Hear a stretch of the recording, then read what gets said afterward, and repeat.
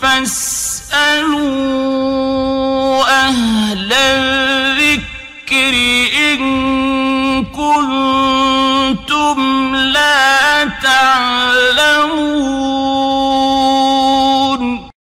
ওয়ালাইকুম আসসালাম ওয়া রাহমাতুল্লাহি ওয়া বারাকাতুহু। সম্মানিত দিনী ভাই, আপনি সূরা আহজাবের 6 নম্বর আয়াতের একটা অংশ সম্পর্কে জানতে চাইলেন। আউযু বিল্লাহি মিনাশ শাইতানির রাজীম। ওয়া আজওয়াজুহু উম্মাহাতুহুম। নবী সাল্লাল্লাহু আলাইহি সাল্লামের স্ত্রীগণ ঈমানদারদের মা। তো আপনার প্রশ্ন হলো, যেহেতু আয়েশা সিদ্দিকা রাদিয়াল্লাহু তাআলা আনহা এবং হাফসা রাদিয়াল্লাহু তাআলা আনহা আবু বকর এবং উমরের মেয়ে, উমর রাদিয়াল্লাহু তাআলা আনহুর মেয়ে, তাইলে তো এই আয়েশা এবং হাফসা রাদিয়াল্লাহু তাআলা আনহুমা মেয়ে হইয়েও তো আবার মা হয়ে যেতেছে, এই কথার ব্যাখ্যা কি? সম্মানিত দিনী ভাই, এখানে কোনো সমস্যা নেই, কারণ এখানে বিষয়টা হচ্ছে আয়াত থেকে উদ্দেশ্য নবী সাল্লাল্লাহু আলাইহি সাল্লামের স্ত্রীগণ ঈমানদারদের মা বলে এখানে একটা মাসালার প্রতি ইঙ্গিত করা হয়েছে, শরীয়তের একটা বিধানের প্রতি ইঙ্গিত করা হয়েছে। সেই বিধানটা হচ্ছে যে নবী সাল্লাল্লাহু আলাইহি সাল্লামের মৃত্যুর পরে নবী সাল্লাল্লাহু আলাইহি সাল্লামের স্ত্রীগণকে অন্য কোনো পুরুষ বিয়ে করতে পারবে না। যদিও নাকি সাধারণত আমরা দেখতে পাই, যদি নাকি কোনো স্ত্রী লোকের স্বামী মারা যায়, পরবর্তীতে ইদ্যতের পর সে অন্যত্র বিয়ে বসতে পারে। আল্লাহ তাবারক ওয়া তাআলা এই বিধানটা নবী সাল্লাল্লাহু আলাইহি সাল্লামের স্ত্রীদের ব্যাপারে ভিন্ন রাখছেন।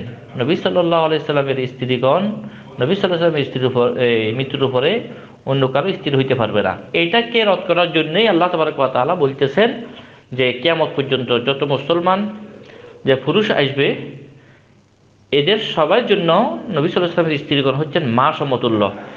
এই মা সমতুল্যর অর্থ এখানে ইবনে কাসিরের মধ্যে যেটা ব্যাখ্যা করছে, I fee Al হুরমাতি wall ইহতিরাম wall Ikram ওয়াত Tauquir wall ism, যে সম্মানের মধ্যে, যে তাদের মর্যাদার মধ্যে এবং তাদের যে আলাদা ধরনের অন্যান্য নারী থেকে আল্লাহ তাবারক ওয়া তাআলা নবী সাল্লাল্লাহু আলাইহি সাল্লামের স্ত্রীদেরকে কি করছেন, অনেক সম্মানিত করছেন এবং সাধারণ নারীদের থেকে ওনাদের মর্যাদা অনেক বেশি রেখেছেন।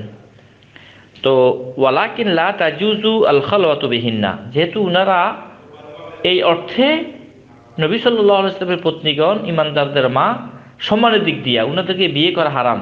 এই অর্থে যেহেতু ওনারা বাস্তবে ওরসজাত সন্তান নয়, যারা নবী সাল্লাল্লাহু আলাইহি ওয়াসাল্লামের স্ত্রীর অন্যান্য মুমিনরা যেহেতু ওরসজাত সন্তান নয়, ও হিসেবে যেহেতু মা, সাধারণত মার সাথে সন্তানের দেখা করতে পারে, কিন্তু এখানে দেখা করতে পারবে না। এখানে সব দিক দিয়ে মা না, মা হচ্ছে সম্মানের দিক দিয়ে, ওনাদেরকে উম্মতেরা বিয়ে করতে পারবে না এই দিক দিয়ে। এই জন্যে যে আয়েশা সিদ্দিকা রাদিয়াল্লাহু তাআলা আনহা, হাফসা রাদিয়াল্লাহু তাআলা আনহা সহ অন্যান্য নবী সাল্লাল্লাহু আলাইহি ওয়াসাল্লামের স্ত্রীগণের সাথে সাহাবায়ে কেরাম যারা হুরমতে আবদিয়ের অন্তর্ভুক্ত নন, সাধারণত মুসলমানেরা একাকীত্বে ওনারা একে অপরের সাথে সাক্ষাৎ করতে পারতেন না। যেমন নাকি আমরা আমাদের মায়ের সাথে একাকীত্বে সাক্ষাৎ করতে পারি, মা এবং একাকীত্বে সাক্ষাতের ব্যাপারে এখানে কোনো নিষেধ নেই। ছেলে এবং যে মা, আপন মা এবং সন্তান একাকীত্বে যেমন করেন যে উঠা বসা চলাফেরা করে, কোনো ধরনের করে কোনো সমস্যা নেই।